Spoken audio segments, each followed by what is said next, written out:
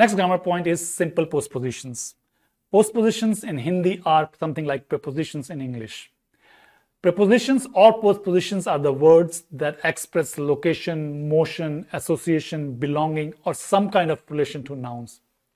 Here are some examples of prepositions in English: in, on, for, about, etc.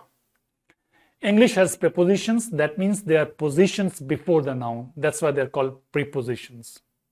For example, in Delhi, from Canada, with my sister. So in the phrase in Delhi, the word in, the preposition in, comes before Delhi. That's why it is preposition. In the phrase from Canada, the word from comes before Canada. That's why it is prepositions. Hindi, on the other hand, has postpositions. It means their position after the noun, postpositions. Delhi mein, in Delhi. So the word mein, the postposition mein, comes after Delhi, after the noun. That's why it's called postposition. Canada se, from Canada. Se comes after Canada. That's why it is postposition.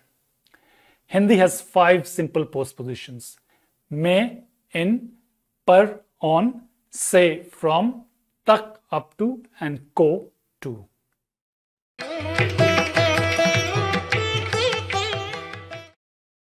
Let's take some examples. I have marked the Hindi postpositions and English prepositions with a red font. Delhi mein, in Delhi. Chutti par, on vacation. Agra se, from Agra. Ramnagar tak, up to Ramnagar. Then we have school mein, in a school, in the school.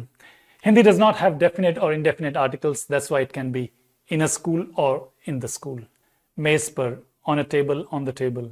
Singapore se, from Singapore. Bazaar tak, up to the bazaar. And then Somvar ko, on Monday. Sham ko, in the evening. For time concepts like the last 2 examples, Hindi uses the postposition ko. Somvar ko, on Monday. Sham ko, in the evening.